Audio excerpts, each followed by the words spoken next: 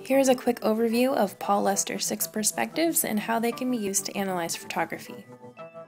The 6 perspectives are personal, historical, technical, ethical, cultural, and critical. These 6 perspectives can be used to analyze any form of visual communication, but for today we will focus on photography. Lester's first perspective is the personal perspective, which is our first reaction to an image based on our own views and opinions. This image shows a woman holding a flower as she approaches heavily armed guards during a protest for peace in 1967. Now that you've seen this image, what was your initial reaction? Do you dislike the picture? Do you like it? How does it make you feel? That is your personal perspective. The historical perspective is Lester's second perspective.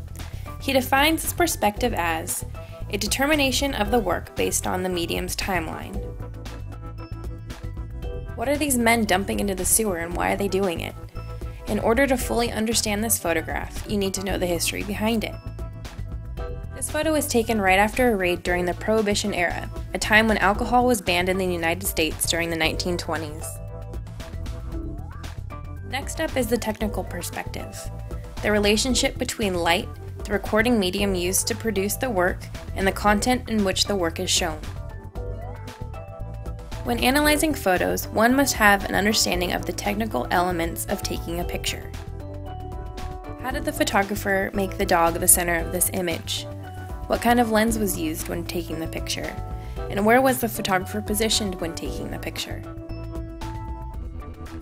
Lester's fourth perspective is the ethical perspective, the moral and ethical responsibilities that the producer, the subject, and the viewer of the work have and share.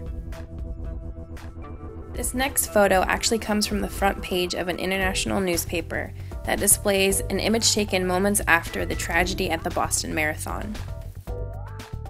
Now, the original photo is very graphic, and while this photo remains graphic based on its subject matter, the paper has muted certain graphic elements with the placement of text and by changing the photo to be more gray-based in color.